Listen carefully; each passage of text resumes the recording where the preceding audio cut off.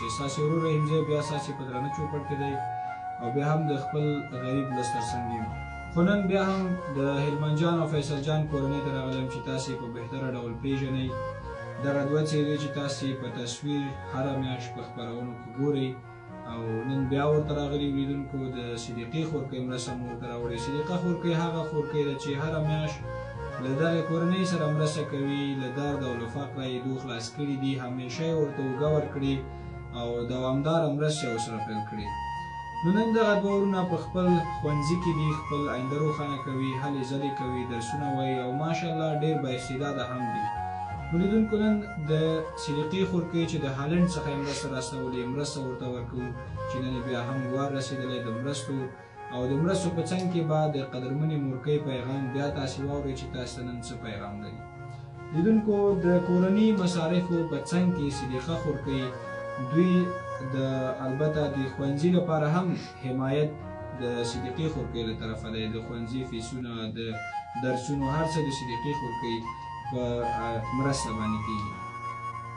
نو لیدونکو نن لومړی غواړم چې دوی ته د صدیقې خورکۍ مرسته ورکړم. هالنډ څخه صدیقې خورکۍ هره میاشت دغه کورنۍ سره مرسته کوي چې نن بیا هم 14,000 افغانۍ دي چې له تاسو سره د مرستې مقدار شریکوو.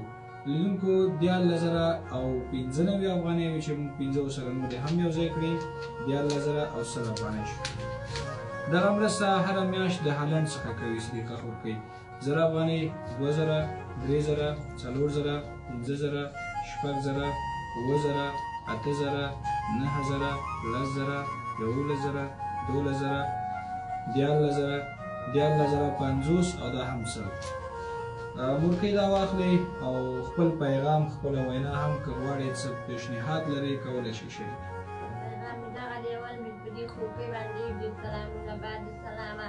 د دې خورکۍ سره خدای ډېر ښه وکړي چې زما په ژوند کې په رڼا راوسته. زما ماشومان، زما د ماشومانو د مکتب فیس ورکوي، زما ماشومان مکتب ته ځي هغه وخت نه چې هغه کوم وخت راباندې راغلی و هغې وخت نه اوس دغه دی. زما د ماشومانو فیس ورکوي، مکتب ته ځي، په ما یې رڼا راوسته. دې خورکۍ سره د خدای ډېر ښه وکړي، پاک پروردګار دی جنتي کې خدای دې کامیاب لري چې په ما باندې رڼایي راوسته، په ما باندې تورې شپه سپینه رڼا کړه، زما په ژوند کې رڼا راوسته. خدای دې ورسره ښه وکړي، خدای دې ورته ډېرې تېره ورکړي، پاک پروردګار دې ورسره ډېر ښه وکړي. دا ماشومان چې زما مکتب ته ځي او زه ورته وایم چې تاسو جومیات ته مدرسې ته ځئ، دعا ورته کوئ. د 5 وخته لمونځ کې دې خورکۍ ته دعا کومه چې خدایه ډېرو دې خورکۍ سره د خدای ډېر ښه وکړي. نړۍ مننه کوم. لیدونکو څرنګه چې تاسې په خپرونه کې د قدرمنې ترور پیغام واورېده، دعاوې تاسې واورېدلې،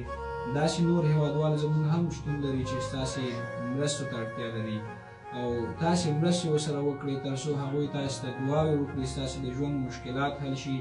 په څنګ کې تاسې د ثواب او د اجر څخه ځان برخمن کړئ.